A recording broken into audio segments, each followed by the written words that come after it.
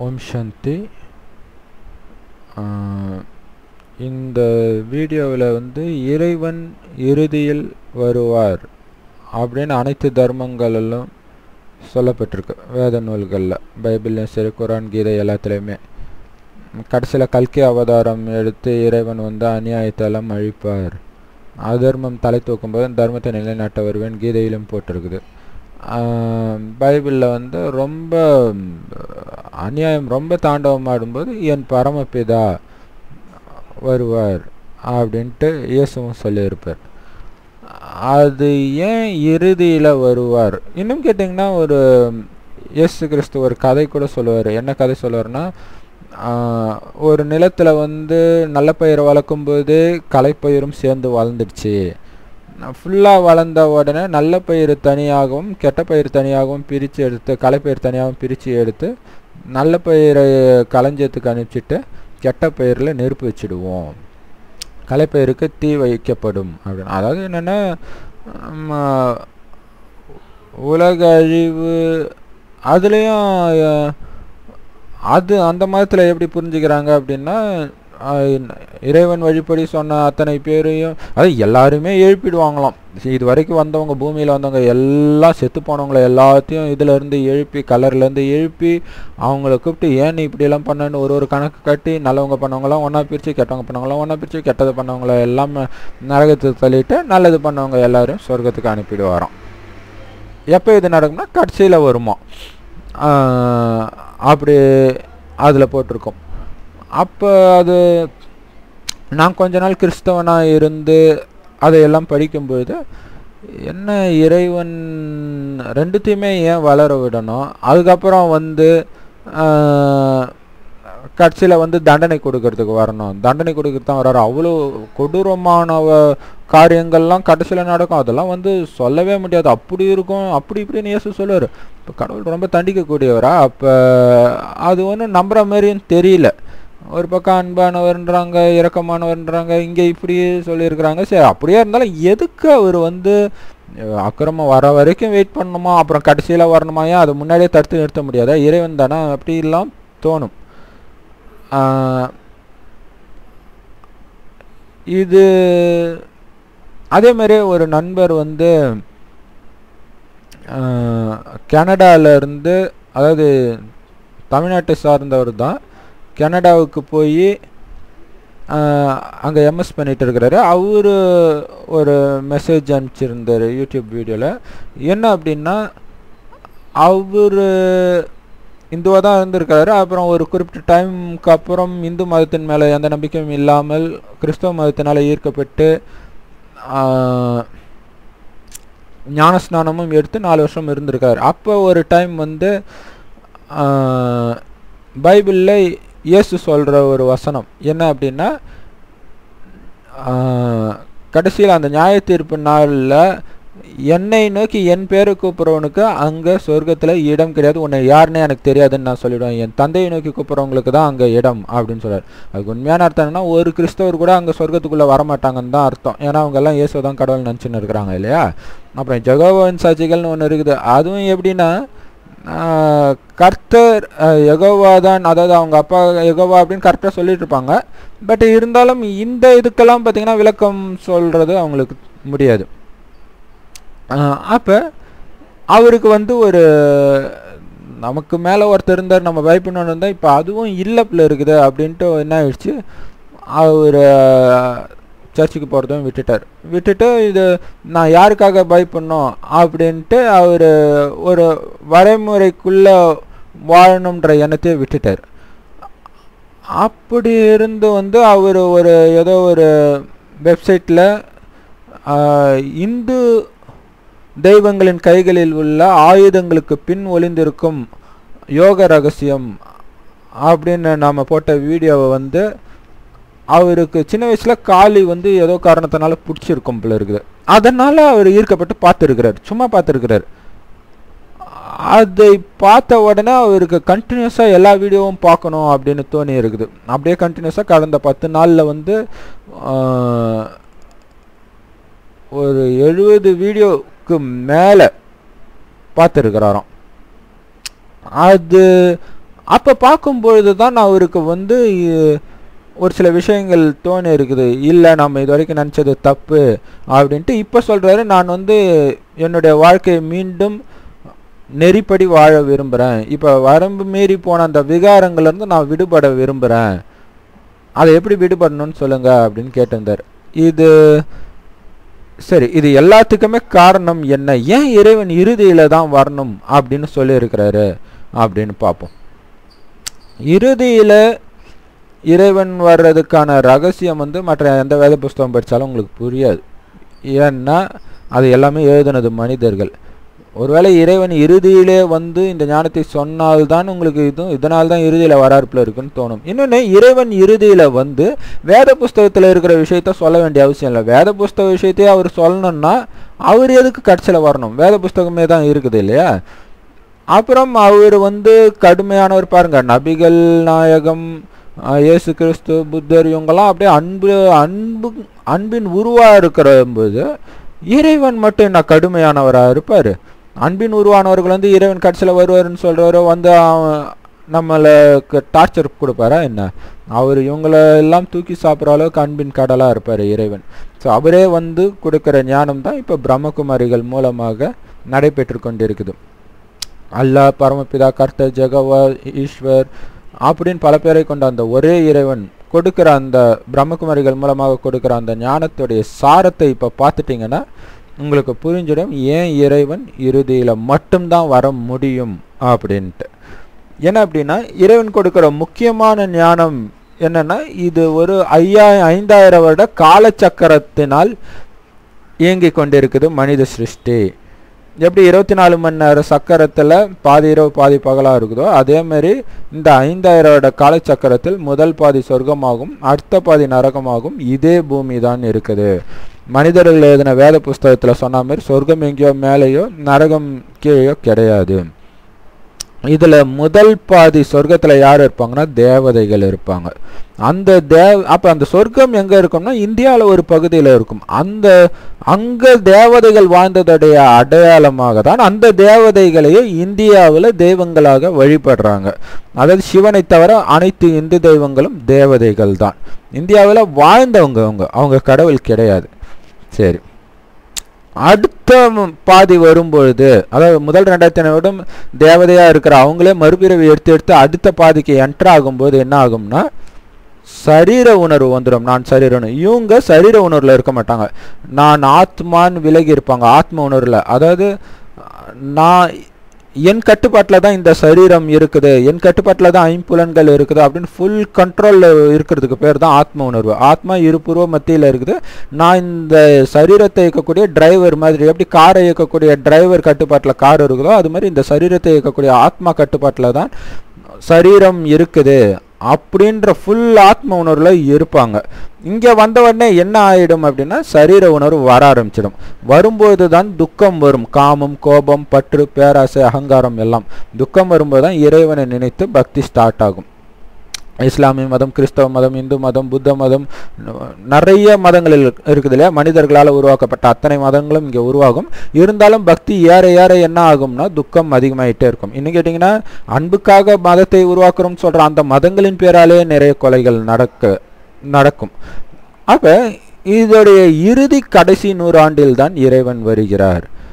வந்து இப்போ சொன்னோம் இல்லையா, இந்த சொர்க்கத்தில் ஆத்ம உணர்வில் இருப்பாங்க. அந்த ஆத்ம உணர்வில் இருக்கிறதுக்கான ஞானத்தை ஒரு வயோதிகர் சரீரம் மூலமாக கொடுத்து மீண்டும் தேவதையாக்கிட்டு போயிடுறார். இது வந்து நிச்சயிக்கப்பட்ட டிராமான்றாரு. இதில் இறைவனும் கட்டுப்பட்டிருக்காரு. அவர் கூப்பிட்ற நேரத்துக்கெல்லாம் வரவும் மாட்டார். அதாவது இந்த 100 வருஷத்துக்கு முன்னாடி அவர் வந்ததே கிடையாது. 5000 வருடத்தில் இயேசு உடல்லாம் அவர் வந்தது கிடையாது, நபிகள் உடல்லையும் அவர் வந்தது கிடையாது, புத்தர் உடல்லையும் அவர் வந்தது கிடையாது. ஆனால் இவங்க 3 பேர் உடல்லையும் யாரோ ஒருத்தவங்க வந்தாங்க. அது யாருன்றதையும் பின்னாடி சொல்கிறார். என்ன அப்படின்னா இப்போ இந்த 100 வருடமும் முடிந்தவுடன் இந்த 100 வருடம் பேர் சங்கமிகம். மற்றபடி சத்தியுகம், திரேதாயுகம், துவாபரயுகம், கலியுகன்றதெல்லாம் வேத புஸ்தகத்தில் இருக்குது. ஆனால் அதில் லட்சக்கணக்கான வருஷங்கள்னு காட்டிட்டாங்க. இது மொத்தமே 5000 வருடம் தான். அதில் கடைசி 100 வருடத்துக்கு பேர் வந்து சங்கம யுகம், அதாவது இறைவனும் குழந்தைகளும் சந்திக்கிற யுகம். இது முடிஞ்ச உடனே, இந்த யுகம் முடியும் பொழுது தான் அந்த நியாய தீர்ப்புனால் சொல்லப்படுற அந்த உலக அழிவு அது எல்லாம் ஏற்படும். அப்போ ஒருத்தர் விடாம மேலே போய் தான் ஆகணும். அவங்க பைபிளில் அவங்கள என்ன நினச்சிட்டாங்க, நம்மளை மட்டும் காப்பாற்றிடுவாங்க, உலகமே அழிஞ்சிடும், நம்ம மட்டும் போய்ச்சிக்குவோம் அப்படின்னு நினச்சிக்கிறாங்க. அப்படியெல்லாம் கிடையாது, எல்லோருமே போயிடுவாங்க. மேலே என்ன போகும்னா உயிர் மட்டும் தனியாக பிரிஞ்சு மேலே போகும். அந்த உயிரை தான் ஆத்மான்னு சொல்கிறோம். அது மேலே எங்கே போகும் அப்படின்னா, இது எல்லாமே வந்து பூலோகத்தில் நடக்குது, இந்த சக்கரம் இல்லையா, அந்த பூலோகம் தான் இதுக்கு மேலே சூட்சும உலகம் இருக்கு, அதுக்கு மேலே தான் பரந்தாமம் செம்பொன் நிறமான உலகம். இங்கே தான் அல்லாஹ் பரமபிதா சிவன் சொல்லப்படுகின்ற அந்த ஒரே இறைவன் ஒளிப்புள்ளியாக மேலே இருக்கிறார். ஏன் அப்படின்னா இதுதான் பரலோகம்ட்டு, பரலோகத்தில் இருக்கும் பரமபிதாவன் கிறிஸ்தவர்கள் சொல்ற அந்த பரலோகம்ன்றதும் இதுதான். இங்கே தான் இறைவன் இருக்கிறார். இந்த ஒளிப்புள்ளி, அதாவது நமக்கு இங்கே இருக்கிற ஒளிப்புள்ளி நட்சத்திரம் மாதிரி மின்னிட்டு இருக்கிற ஆத்மா, இந்த ஆத்மாவின் தந்தை தான் அவர், சரீரத்துக்கு கிடையாது. ஏன்னா சரீரம் அழியக்கூடியது, ஆத்மா அழியாது. அதே மாதிரி நம்ம தந்தையும் அழிவற்றவர்.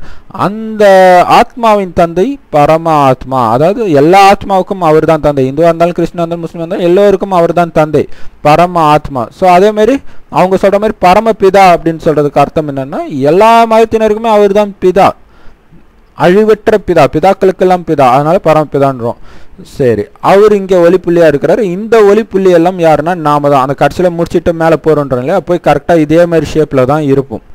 அதாவது தலைகீழ கவுத்த வச்ச மரம் மாதிரி இருக்குமா குத்து மதிப்பா பார்த்தா. இது வந்து பகவத்கீதையில இருக்குது, தலைகீழ் கல்ப விருட்சம், அதுல நான் விதையாக இருக்கிறேன் அப்படின்னு இறைவன் சொல்ற மாதிரி. அப்ப இதுல பாத்தீங்கன்னா இந்த தண்டு பகுதி இருக்குது இல்லையா, இதுதான் தேவதை தர்மம், சொர்க்கத்தில் வருவாங்கன்னு சொன்னோம் இல்லையா, அந்த ஆத்மாக்கள். கீழே இருக்கிற கிளைப்பகுதி எல்லாம் மற்ற தர்மத்து ஆத்மாக்கள். ஸோ மேல் தண்டு பகுதி தான் முதல் 2500 வருடம் கொஞ்சம் கொஞ்சமாக இறங்குவாங்க. எல்லாம் அப்படியே மொத்தமாக சொர்க்கத்துக்கு வந்துட மாட்டாங்க, கொஞ்சம் கொஞ்சமாக தான் வருவாங்க, கொஞ்சம் கொஞ்சமாக பிறகு எடுப்பாங்க. அதாவது இறைவனுக்கு பக்கத்தில் இருக்கிறவங்க தான் ஃபஸ்ட்டு வருவாங்க, அப்புறம் அப்படியே கொஞ்சம் கொஞ்சமாக இறங்கி இந்த தண்டு பகுதியை வருவதுக்குள்ளே 2500 வருடம் முடிஞ்சிடும் இவங்கெல்லாம் பிறவி எடுக்க. ஏன்னா சொர்க்கத்தின் ஆரம்பத்தில் 9 லட்சம் பேர் தான் இருப்பாங்க. அதுக்கப்புறம் சொர்க்கத்துடைய இறுதி, அதாவது முதல் 2500 வருடத்துடைய இறுதியில் 33 கோடி மக்கள் தொகை இருக்கும், 33 கோடி ஆத்மாக்கள் கீழே இறங்கிடும். அதுக்கப்புறம் தான் இந்த தர்மத்து ஆத்மாக்கள் வரும். முதல்ல யார் வருவார் அப்படின்னா இப்ராஹிம். அவர் வந்ததுக்கு அப்புறம் தான் இஸ்லாமிய மதம் ஸ்தாபனை ஆகும். அப்போ இப்ராஹிம் இந்த கிளையோட ஆரம்பத்தில் இருக்கிறாருன்னா இந்த கிளையில் இருக்கிறது ஃபுல்லாகவே இஸ்லாமிய ஆத்மாக்கள் தான் இருக்கும். அதே மாதிரி இயேசு கிறிஸ்து இருக்கிறாருன்னா அவர் அந்த கிளையில் இருக்கிற எல்லாருமே கிறிஸ்தவ ஆத்மாவை தான் இருக்கும். ஸோ மேலேயே நிச்சயிக்கப்பட்டிருது அவங்க எந்த தர்மத்தை சார்ந்தவர்கள்ன்ட்டு. இன்னொன்று என்னென்னா இயேசு வேற கிறிஸ்து வேற. இயேசு சாதாரண உடலில் தான் இருப்பார், சாதாரண மனிதர் தான், நம்மள மாதிரி பிறக்கிறவர் தான். அது பரிசுத்த ஆவிக்கு உண்மையிலே அர்த்தம் தெரியாமல் பரிசுத்த ஆவியே அவர் தான் பிள்ளை இருக்குதுன்னு எல்லாமே ஒன்று தான் சொல்லிட்டு அவரை பரிசுத்தமாக பிறந்தார் அப்படின்னு காட்டுறதுக்காக அவங்க அம்மாவையும் வேற பரிசுத்த பற்றி விட்டுட்டாங்க பைபிள் கதையில். உண்மையிலே இயேசு நம்மள மாதிரி சாதாரண மனிதர் தான். அங்கேருந்து வர கிறிஸ்துன்னு ஒரு ஆத்மா அவருடைய ஒரு 30 அந்த வயசில் பிரவேசமாகி ஞானத்தை சொல்லும், புருமத்தில் பிரவேசமாகி. அப்போ அந்த ஞானத்தை கேட்டுதான் கிறிஸ்தவ தர்மம் ஸ்தாபனை ஆகுது. அதே மாதிரியே இன்னொரு கிளையில பார்த்தீங்கன்னா நபிகள் நாயகம் அவர் பிறவி எடுத்ததுக்கு அப்புறம் முகமதுன்ற ஆத்மா அவருடைய 40வது வயதில் தான் பிரவேசமாகி சொல்லும். இது என்ன அப்படின்னா அந்த உடம்புல பிரவேசமாகிறது இவங்களுக்கு தெரியும். எப்படி தெரியும்னா நம்ம வாயிலேருந்து வித்தியாசமான வார்த்தையெல்லாம் வருது, இது நம்ம கற்பனைக்கே எட்டாததாக இருக்குது அப்படின்னு கொஞ்சமாக தான் அவங்களுக்கு தெரியும். திடீர்னு தெரியாது, வித்தியாசமாக இருக்கும், யாரோ நம்ம உடலை பயன்படுத்தி பேசுகிறாங்கன்னு தெரிஞ்சிடும். ஸோ இன்னொரு ஆத்மா உள்ள அது ஆத்மா இந்த ஞானம்லாம் அவங்களுக்கு இருக்காது, இன்னமும் ஒன்று உள்ள பிரவேசமாகி பேசுதுன்ட்டு அப்போ நிறைய நல்ல கருத்துக்களை சொல்லும்போது இது கடவுள் தாம்பில் இருக்குது அப்படின்னு அவங்க நினச்சிட்றாங்க. இயேசுவாக இருந்தாலும் சரி இதுவாக இருந்தாலும்.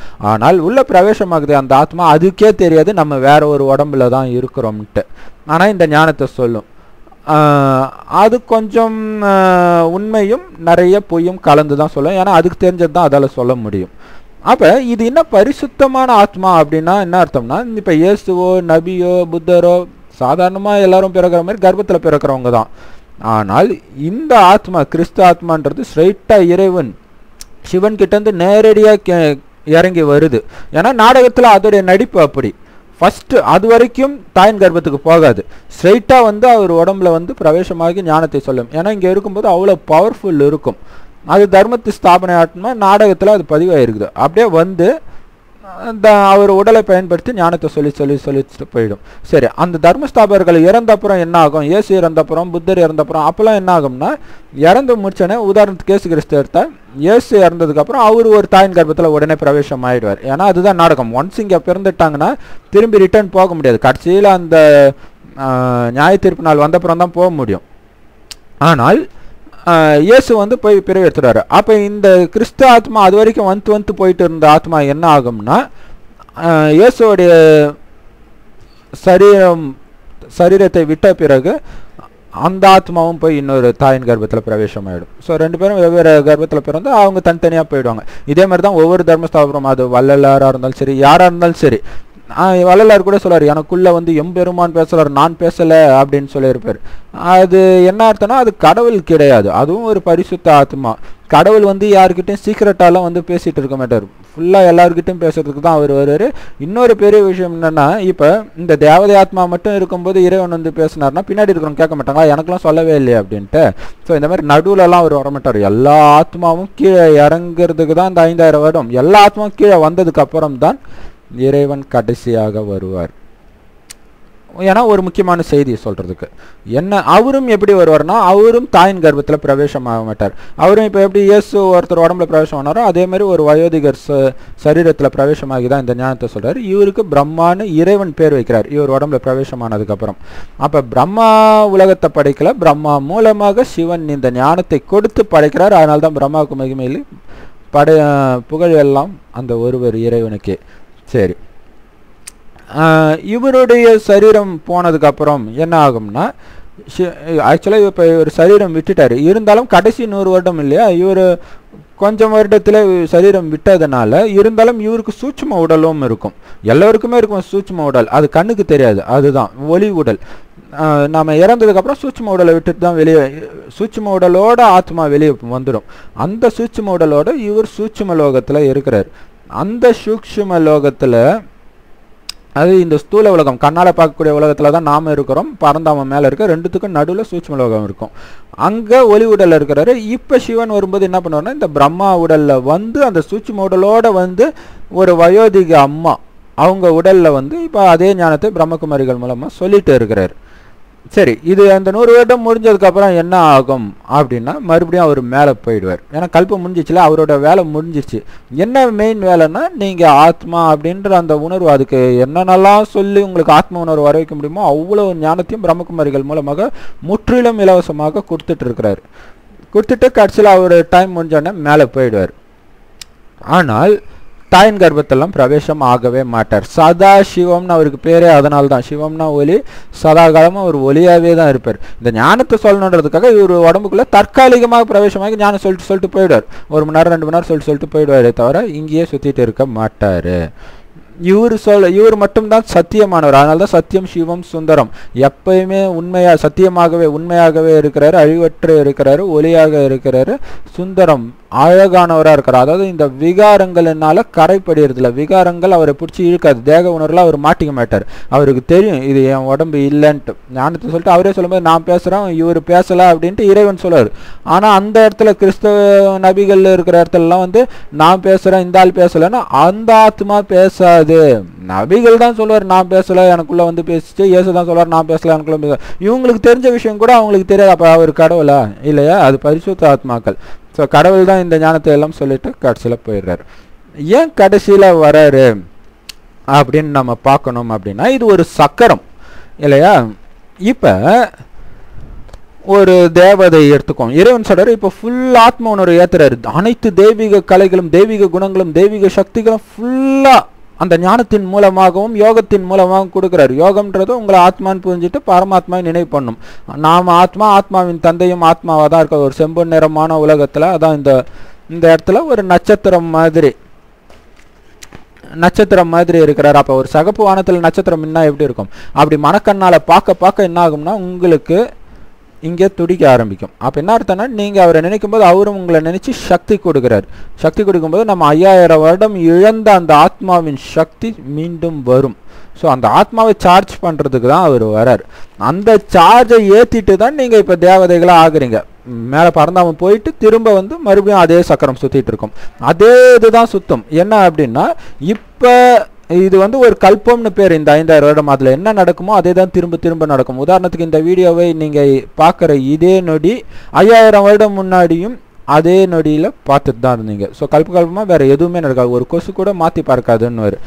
அப்போ இந்த ஒரு சும்மா உதாரணத்துக்கு ஒருத்தரை எடுத்துக்கோம். அதாவது எல்லோருக்குமே அதுதான் பொருந்தும். இருந்தாலும் ஒருத்தரை எடுத்துக்கோம். இங்கே பிறக்கிற முதல் குழந்தை ஸ்ரீகிருஷ்ணர் தான். இப்போ ஸ்ரீகிருஷ்ணர் இங்கே 8 பிறவி வரும். முதல்ல பிறந்திருந்தாங்கன்னா எல்லாருக்கும் 8 பிறவி இருக்கும். அப்போ ஸ்ரீகிருஷ்ணர் எடுத்துக்கிட்டிங்கன்னா இப்போ இந்த 100 வருடம் தான் ஏறும் கலை. அதாவது சரீர உணர்வில் இருக்கிற அந்த விகாரங்கள், காமம், கோபம், பற்று, பேராசை, அகங்காரம் எல்லாத்தையும் விட்டுட்டு தெய்வீக கலைகளை அவங்களுக்குள்ள நிரப்பிக்கிற டைம் தான் ஏறும் கலை அப்படின்னு சொல்றது. அப்படி ஏறும் கலை ஃபுல்லாக வர்றது வந்து இந்த கடைசி 100 வருடம் தான். இந்த 100 வருடம் முடிஞ்சு ஸ்ரீகிருஷ்ணராக பிறந்த அந்த நொடியில இருந்தே பிறந்த அடுத்த நாளே கலை குறைய ஆரம்பிச்சிடும். ஏன்னா செல்போன் சார்ஜில் இருக்கிறவரு தான் சார்ஜ் ஏறும். சார்ஜ் கட்டிட்டாலே அது இறங்குதானே ஆகணும். எவ்வளோ நாள் ஆனாலும் அது மாதிரி இதுவும் இறங்க ஆரம்பிக்கும்.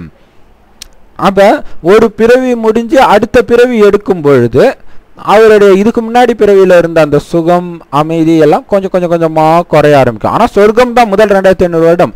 இருந்தாலும் ஒரு பிறவிக்கு கம்பேர் பண்ணும்போது கொஞ்சம் கொஞ்சமாக அது குறைய ஆரம்பிக்கும். அப்படியே இந்த சொர்க்கம் ஃபுல்லாக முடிஞ்சு இங்கே வரும்போது என்ன ஆகும், அவருக்கே சரீர உணர்வு வரும்.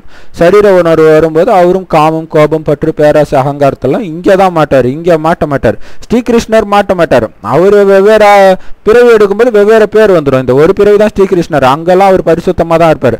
ஆனால் இங்கே எழுதுகிற மகாபாரதம், ராமாயணத்தில் ஏன்னா இங்கே தான் பக்தி ஸ்டார்ட் ஆகுது. இங்கே பக்தியே கிடையாது. இவங்க பேர் தேவதை தர்மம்.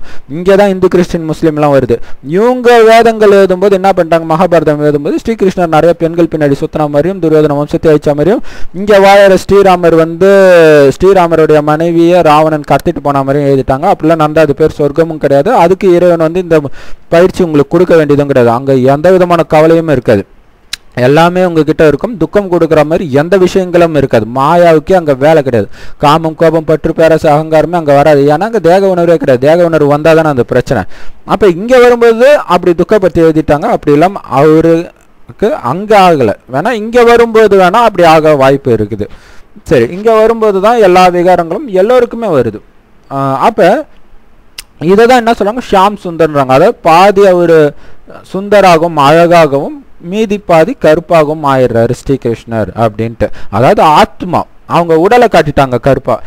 ஆத்மா வந்து தூய்மையாக இருக்குது, பரிசுத்தமாக. இங்கே வரும்போது அசுத்தமாகிடுது, விகாரங்களில் மாட்டி அப்படின்னு அர்த்தம். இப்போ இன்னொரு விஷயம் என்னென்னா, இப்போ ஒரு பிறவி முடிஞ்சு அடுத்த பிறவியுடைய ஆரம்பத்துடைய கண்டினியூஷன் எப்படி இருக்குன்னா, அதோடைய முடிவில் அதோடைய மனநிலை என்ன இருந்துச்சோ அதை வைத்து தான் அடுத்த பிறவியுடைய ஆரம்பம் இருக்கும். அது 16 தெய்வீக கலையில் ஒரு கலை குறைஞ்சிச்சுன்னு வச்சுக்கலாம். ஒரு பிறவியில் அடுத்த பிறவி பிறக்கும்போது அதுக்கு 15 கலை தான் இருக்கும். அது இப்படியே கொஞ்சம் கொஞ்சமாக இறங்கி தான் இப்போ சுத்தமாக கலை இல்லாமல் போயிடுச்சு. அப்போ எப்படி அது குறையுது அப்படின்னா, இப்போ ஒரு இந்த ஆத்மாவே ஒரு சின்ன புள்ளி தான். அதில் தான் மனசு, புத்தி, சமஸ்காரம் 3 அற்புத சக்திகள் இருக்குது. இதுவும் ஒரு நண்பர் வந்து கேட்டிருந்தார். என்ன கேட்டிருந்தாருன்னா, அது என்ன ஆத்மாவில் தான் புத்தி மனசு இருக்குதா? அப்போ ஆத்மா சொல்கிறத கேட்டு நம்ம பாவம் செய்கிறோமா, இல்லை புத்தி சொல்கிறத கேட்டு பாவம் செய்கிறோமா அப்படின்னு கொஞ்சம் டவுட்டாக இருக்குதுன்னாரு. ஸோ அதுக்கும் இது ஒரு விளக்கமாக இருக்கலாம். என்னென்னா, ஆத்மாவில் தான் மனமும் இருக்குது, புத்தியும் இருக்குது, சமஸ்காரமும் இருக்குது. சமஸ்காரம்னா சின்ன வயசில், அதாவது எத்தனை ஜென்மம் ஆனாலும் ஒரு வினாடி விடாமல், இதில் அதிகபட்சமாக 84 பிறவி எடுப்போம். அந்த 84 பிறவியில் ஒரு வினாடி விடாமல் நீங்கள் பண்ண அனைத்தும் அதில் பதிவாகிருக்கும். அதை வைத்து தான் உங்கள் பழக்கங்களும் நிர்ணயிக்கப்படும். உதாரணத்துக்கு போன ஜென்மத்தில் வந்து ஏதோ ஒரு ரொம்ப மாமிச பிரியர்னு வச்சுக்கோங்களேன். அடுத்த பிறவியில் மாமிசமே சாப்பிடாத சில குடும்பத்தில் பிறந்தா கூட, உதாரணத்துக்கு பிராமின்ஸ்லாம் இருக்காங்களே, இப்போ தான் சாப்பிட ஆரம்பிச்சிருக்காங்க தவிர இதுக்கு முன்னாடிலாம் அவங்களும் தூய்மையாக தான் இருந்தாங்க இல்லையா உணவில். ஸோ அப்படி பிறந்தா கூட அவங்களால கறி மீன் சாப்பிடாம இருக்க முடியாது, அப்படி பிடிச்சி இழுத்துட்டு போகும். அது என்ன, போன பிறவியில் இது அந்த ருசியை கண்டதுனால அடுத்த பிறவியில் அது எந்த குடும்பம்லாம் அது பார்க்காது, அது பிடிச்சி இழுக்கும். அதுதான் சமஸ்காரம். ஸோ ஒரு பிறவியில் வந்த பழக்கத்தை தான் அடுத்த பிறவிக்கு எடுத்துட்டு போகுது. இப்போ இந்த சமஸ்காரத்தில் என்ன பதிவாக இருக்குதோ அதுதான் மனதில் எண்ணங்களாக வரும். அதாவது ஆத்மா அந்த ஒரு புள்ளியே அதுவே கண்ணுக்கு தெரியாது, அது உங்களுக்கு புரியணுன்றதுக்காக 3ஆக பிரித்து கொடுக்குறாங்க. ஸோ ஆத்மாவே தான் எல்லாமே பண்ணுது. அப்போ அதில் சமஸ்காரத்தில் என்ன பதிவு இருக்கோ அதை வைத்தது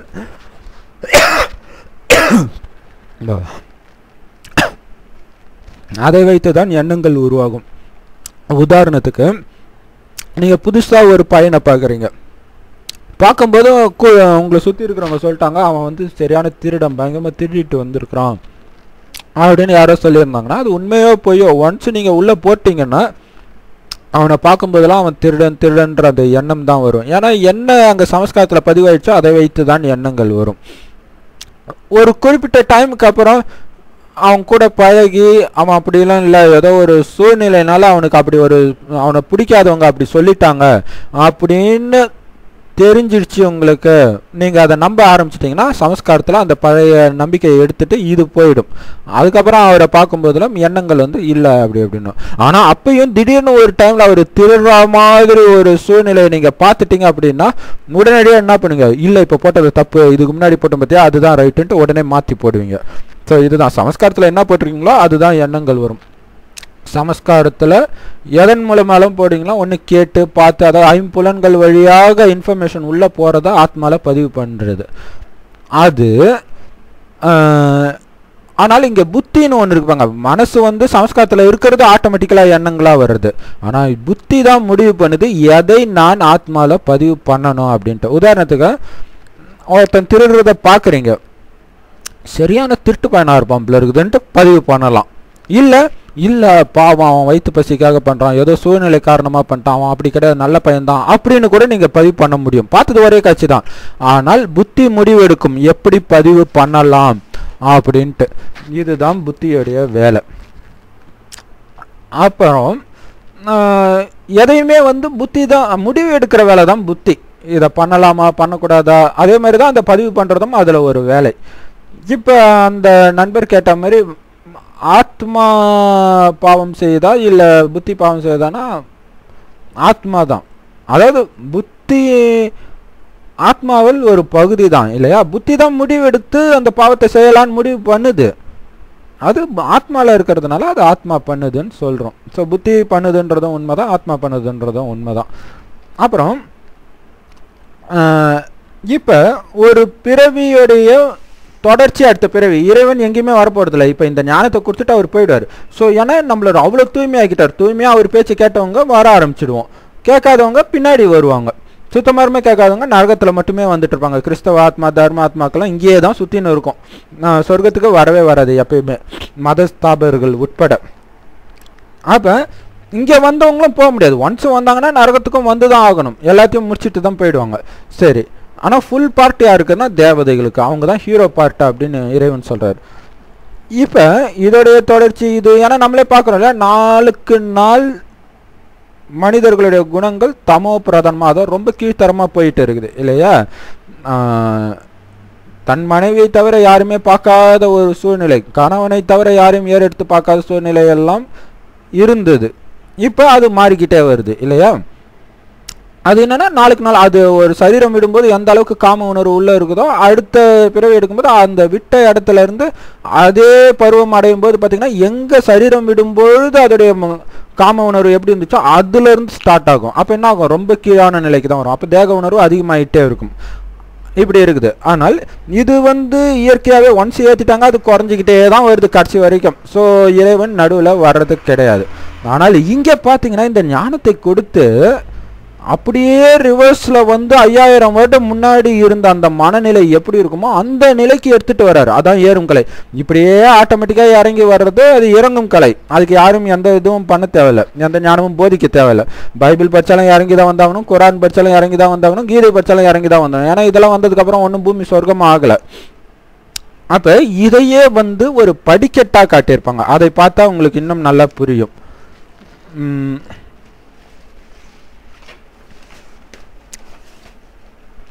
பாருங்க, இப்படி இருந்தவங்க இவங்க தான் உலகத்தை ஆள போகிற முதல் ராஜா ராணி. அதாவது இது அவங்களுடைய ஒரிஜினல் ஃபோட்டோ கிடையாது, ஒரு அனுமானத்தில் இவ்வளோ அழகாக இருப்பாங்க அப்படின்னு வரைஞ்சது. லக்ஷ்மி, நாராயணன் லக்ஷ்மி. அப்போ பாருங்க, கணவன் மனைவி தான் இவங்க, இருந்தாலும் விரல் நுனி கூட ஒருத்தரோட மேலே ஒருத்தர் பாடல இருப்பாங்க. அந்த அளவுக்கு காமம்னா என்னன்னு கூட தெரியாமல் இருப்பாங்க. யோக பலத்தில் சின்ன குழந்தை மாதிரி இருப்பாங்க. இவ்வளோ அலங்காரத்தில் இருக்கும்போதும் அந்த கர்வம் அகங்காரம் எதுவுமே இல்லை பாருங்க. அப்படி பரிசுத்தமாக இருப்பாங்க சொர்க்கத்தில். முதல்ல பிறந்தவர்கள் இவங்க. ஆனால் போக போக அவங்களே விகாரத்தில் வந்து இப்போ எப்படி இருக்கிறாங்கன்னு எல்லாருக்குமே தெரியும். நாம் இருக்கிறவங்க அதான் நம்மள மாதிரி தான் அவங்களும் ஆயிட்டாங்க. இப்போ மீண்டும் இந்த ஞானத்தை கேட்டு இந்த அலங்காரம் வராட்டினாலும் ஆத்மா வந்து இதுக்கு ஈக்குவலாக தூய்மையாக ஆக்குறாரு இறைவன். ஆகிட்டாங்க. இப்போ இதையே படிக்கட்டா, அந்த சக்கரத்தையே படிக்கட்டா காட்டுறாங்க அப்படின்னா இப்போ நாம் இங்கே இருக்கிறோம். பாருங்க, பெண்களுக்கு கொடுமை, ஜாதி சண்டை, மதச்சண்டை, விதவிதமான நோய்கள், அணுகுண்டு எல்லாம் போடுறாங்க. ஏன்னா நரகம் அழிஞ்சதான் சொர்க்கம் உருவாகும். இதை பார்த்துட்டு இருக்கிற அதே நேரத்தில் இறைவன் வந்து பிரம்மகுமாரிகள் மூலமாக இந்த ஞான, அதாவது இந்த இறைவன் பிரம்மாவின் மூலமாக இந்த ஞானத்தை கொடுத்து ஒரு வினாடியில் இந்த சொர்க்கத்துக்கு தகுதியாக்குறாரு. அது என்ன ஒரு வினாடினா, இந்த ஞானத்தை ஏதோ ஒரு வீடியோவிலோ அல்லது ஏதோ ஒரு கோயிலில் கொடுக்கும்போது நீங்கள் சும்மா ஒரு நிமிஷம் அங்கே நின்னா கூட போதும், கண்டிப்பாக சொர்க்கத்துக்கு வந்துடுங்க. சொர்க்கத்துக்கு வர்றது கஷ்டமே கிடையாது. எது கஷ்டம்னா அங்கே பிரஜையும் இருப்பாங்க, ராஜாவும் இருப்பாங்க. ஸோ ராஜா அளவுக்கு ஆகணும் அப்படின்றதுக்கு தான் முயற்சி பண்ணணும். சதா யோகத்தில் இருக்கணும். யோகம்னா இறைவனின் நினைவிலே இருக்கணும், ஒழிப்பில். இது வரைக்கும் இறைவனுடைய நினைவில் யாருமே கிடையாது. அதாவது இருக்க முயற்சி பண்ணியிருப்பாங்க தவிர இறைவன் எப்படி இருப்பாருன்னு தெரியாமல் எப்படி நினைக்க முடியும் இல்லையா? ஸோ இறைவன் இப்போ தான் சொல்கிறார், நீங்களும் ஒளிப்புள்ளி, உங்களுடைய தந்தை நானும் ஒளிப்புள்ளியாக இருக்கிறேன். ஆத்மாவின் தந்தை ஆத்மா தான். ஸோ ஒரு செவ்வானத்தில் நட்சத்திரம் என்ன எப்படி இருக்கும் அப்படி என்னை நினையுங்கள் அப்படின்னு சொல்கிறார். அதுதான் யோகமே. அதோட ஞானம் அது பிரம்மகுமாரி சென்டரில் முற்றிலும் இலவசமாக டெய்லி 1/2 மணி நேரம் கொடுக்குறாங்க. காலைல 7-8, சாயங்காலம் 7-8. ஸோ இதில் எந்த டைம் இருக்கோ அது போக போய் கேட்க தெய்வீக குணங்கள் வரும். யோகம் பண்ணுறதுனால அசுர குணத்தை எரிச்சிடுவீங்க. ஆனால் தெய்வீக குணம் போடணுமே, இல்லாட்டினா உலகத்தில் ஃபுல்லாக குப்பை தான் ரெடியாக இருக்குது, குப்பை தான் உள்ளே போயிடும். ஸோ இப்போ இந்த ஞானத்தை கேட்குற அந்த செகண்டே நீங்கள் இதுக்கு தகுதி ஆகிட்டீங்க. இது என்னன்னா முதல் பாதி சொர்க்கம் வந்து இதோட முடியுது, அதுக்கப்புறம் நரகம். ஸோ இந்த படிக்கட்டு வரையும் ஏற்றியாச்சு. கேட்ட உடனே நீங்கள் விரும்பினாலும் விரும்பட்டினாலும் எப்படியாவது வந்துடுங்க. முயற்சி பண்ணாட்டினா கூட இறைவனை அடித்து உதச்சியாவது தண்டனையெல்லாம் கொடுத்தாவது சொர்க்கத்துக்கு அழைச்சிட்டு வந்துடுவார். ஆனால் இதுக்கும் மேலே ஏறுறதுக்கு தான் உங்களுடைய முயற்சி இருக்குது. ஸோ இது ஏறும் கலை. பாருங்கள், இவ்வளோ கீழான நிலையிலேருந்து இவ்வளோ இப்படி ஏற்றுறதுக்கு பேர் தான் ஏறும் கலை. அதை தான் இறைவன் கொடுத்துருக்காரு. இப்போ உதாரணத்துக்கு உங்களுடைய சமஸ்காரம் இவ்வளோ கீழான நிலை, கலியுகம்னா இப்படி தான் இருக்கும் சமஸ்காரம் இல்லையா? காமம், கோபம், பற்று, பேராசை, அகங்காரம் இதுலேயே தான் மூழ்கி இருப்போம். இப்போ இறைவன் இந்த ஞானத்தை கொடுக்க கொடுக்க கொஞ்சம் கொஞ்சமாக படிக்கட்டில் நம்ம ஏறிக்கிட்டே வர்றோம். அப்போ இறைவன் வந்து இப்போ ஒரேடியாக டக்குன்னு மேலே ஏற்றுறாரு. 100 வருடத்துலேயே அந்த ஞானத்தை கேட்டு டக்குன்னு அப்படி போகிற அளவுக்கு அவர் பவர்ஃபுல்லாக இருக்கும் அந்த ஞானம். 5000 வருடம் முன்னாடி இருந்த அந்த பரிசுத்த நிலைமைக்கு இந்த 100 வருடத்துலேயே அழைச்சிட்டு போயிடுறாரு. அப்படி ஏன் அது உங்கள் முயற்சிப்படி எல்லாருமே டக்குன்னு போயிடுவாங்கன்னு சொல்ல முடியாது. ஸ்ரீகிருஷ்ணர் தான் முதல்ல பிறகுறாருன்னா அவர் தான் பக்காவாக முயற்சி பண்ணியிருக்கிறாரு. அப்புறம் ஸ்ரீலக்ஷ்மி, அப்புறம் அப்படியே கொஞ்சம் கொஞ்சமாக வருவாங்க. அப்போ நீங்கள் எந்த அளவுக்கு உயர்றீங்களோ ஆத்மாவில் அந்த பழக்கம் வருதோ, காமம்னா சுத்தமாக பிடிக்காம, கோபம் சுத்தமாக பிடிக்காத, பற்று இல்லாமல், பேராசை இல்லாமல், அகங்காரம் கொஞ்சம் கூட இல்லாமல் பரிசுத்தமான குழந்தை மாதிரி ஆகிட்டாங்க அப்படின்னா அடுத்த பிறவியில் இந்த கண்டினியூஷன் அப்படியே இங்கே வந்துடும். எடுத்த உடனே இங்கே வந்துடுவாங்க. இல்லை இதெல்லாம் விடவே முடியல, இந்த காமம் கோபத்தில் ஊறி இருக்கிறாங்கன்னா அவங்க இங்கேயே தான் பிறவி எடுத்துப்பாங்க. ஒரே ஒரு பிறவி கூட எடுத்துகிட்டு இருப்பாங்க. ஸோ இதிலே இருப்பாங்க. கொஞ்சம் உயர்ந்தாங்கன்னா கொஞ்சம் மேலே, இதுக்கு மேலே கொஞ்சம். அது அவங்களுடைய மனநிலை ஆத்மாவில் எந்த அளவுக்கு தெய்வீக குணங்களை ஏற்றிக்கிறாங்களோ அந்த அளவுக்கு முன்னாடி வருவாங்க. ஸோ இந்த ஞானம் தெரிஞ்ச பிறகு தான் அந்த சகோதரர், கனடா சகோதரர் சொன்னார் இல்லையா, அவருக்கு வந்து இப்போ நான் விகாரத்தை விட ஆசைப்படுறேன், எப்படி விடுறது அப்படின்னு கேட்டிருந்தார். ஸோ பிரம்மகுமாரி சென்டர் மூலமாக இறைவன் சொல்கிற ஞானத்தை நேரடியாக கேட்கறதன் மூலமாக தான் விட முடியுமே தவிர மனிதர்கள் சொல்கிற ஞானம் வந்து கொஞ்ச நேரத்துக்கு நல்லா இருக்கிற மாதிரி இருக்கும், அது திருப்திப்படுத்த முடியாது. இப்போ இந்த வீடியோவில் ஒரு சில விஷயங்கள் நல்லா இருக்கும், ஆனால் இதுவே போதுமானால் போதாது. கண்டிப்பாக பிரம்மகுமாரி சென்டரில் போய் நேரடியாக அவருடைய ஞானத்தை கேட்கும்போது தான் அந்த சந்தோஷம் பயங்கரமாக இருக்கும். இதனால தான் இறைவன் வராரு. இறங்கிட்டே வந்த கலையை திடீர்னு ஏறும் கலை ஆக்குறதுக்கு அவர் இறுதியில் தான் வந்தாகணும்.